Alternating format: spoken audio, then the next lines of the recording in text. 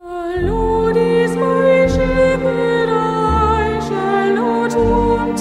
He maketh me to lie down in green pastures.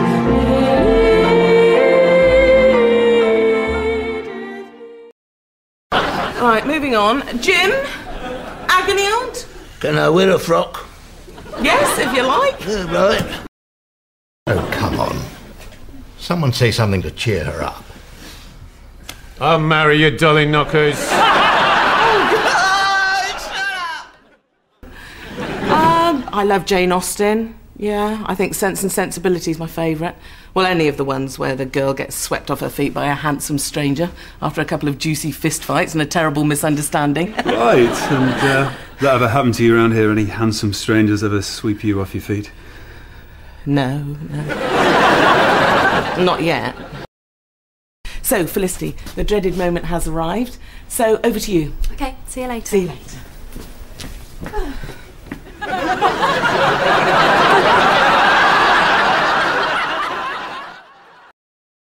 Oh. You know that really important thing you were going to tell me? Yeah. Why don't you tell me tonight? About 8? Pub at Eastleigh, is it? Yeah.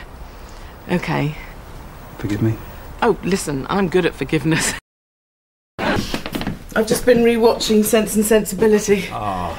Yeah, it's that moment where Emma Thompson finds out that Hugh Grant is not engaged to another woman, but that he's single and available and that he loves her after all. Oh, yes, and she makes that extraordinary noise. Yeah!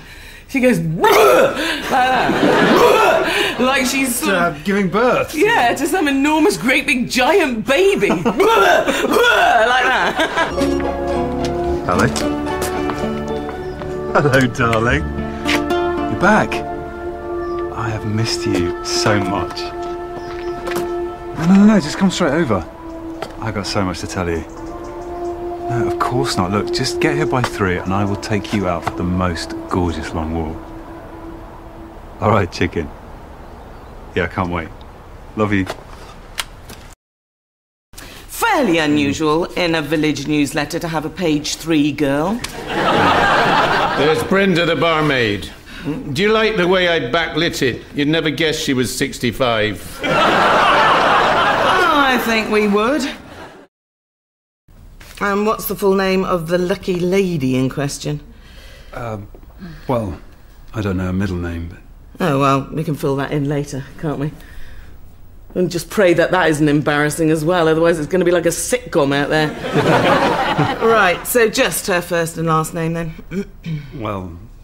Oh, come on, Harry. You shouldn't be marrying someone if you don't even know their name.